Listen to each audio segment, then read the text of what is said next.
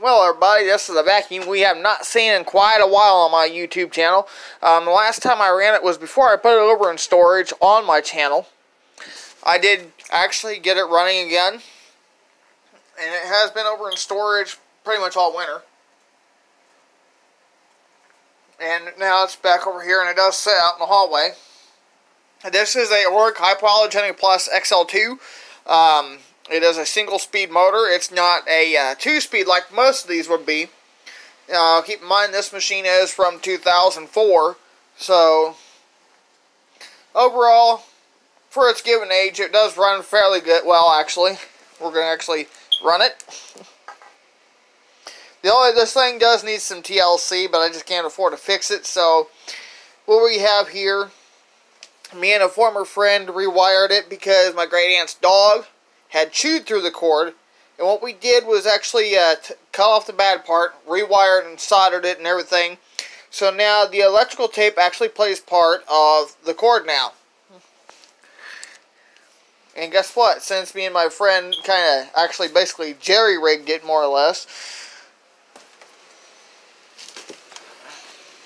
we made it to where it'll work.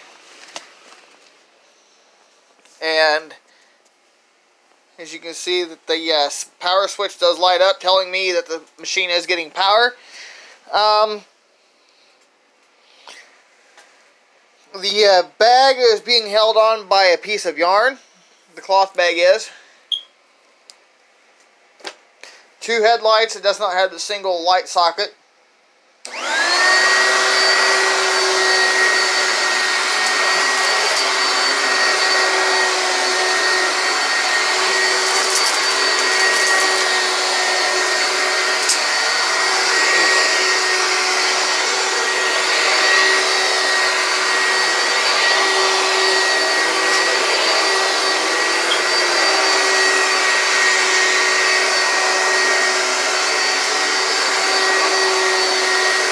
Thing does grab the carpet pretty good.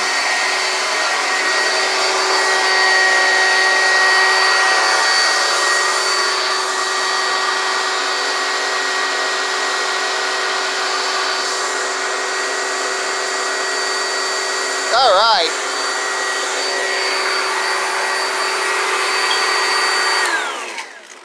Alright, you guys, if you like what you saw, drop a like down below, subscribe for more vacuuming videos, and you will be seeing this again on my channel very soon. With that being said, like, comment, subscribe.